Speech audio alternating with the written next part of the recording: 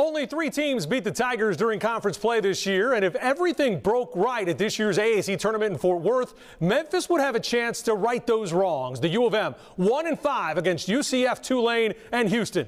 12-0 against everyone else. Tonight, the Tigers tipping off tournament play against the Knights, a team they split the season series with, a double overtime loss in Orlando, and a last-second win here at FedEx Forum. Kendrick Davis turned an ankle in that home win over UCF. Back tonight and healthy. Davis with the 3 to open the scoring as 2 of the top players in the AAC took turns scoring against the Knights. DeAndre Williams with the layup inside. A little later, it's Williams from Davis for the jam. Those 2, they were named first team all AAC just a couple of days ago. Proved it tonight. The Tigers forcing 12 first half turnovers. This one leading to the run out. KD, he fakes the behind the back dish, scores himself. Davis with a dozen in the first half. Williams even better, splashing home 2 late threes. 18 for Williams before the break.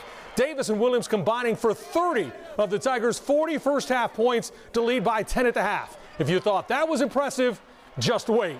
After going the first 5 minutes of the second half without a point, Davis and Williams combined to score 38 straight points for Memphis.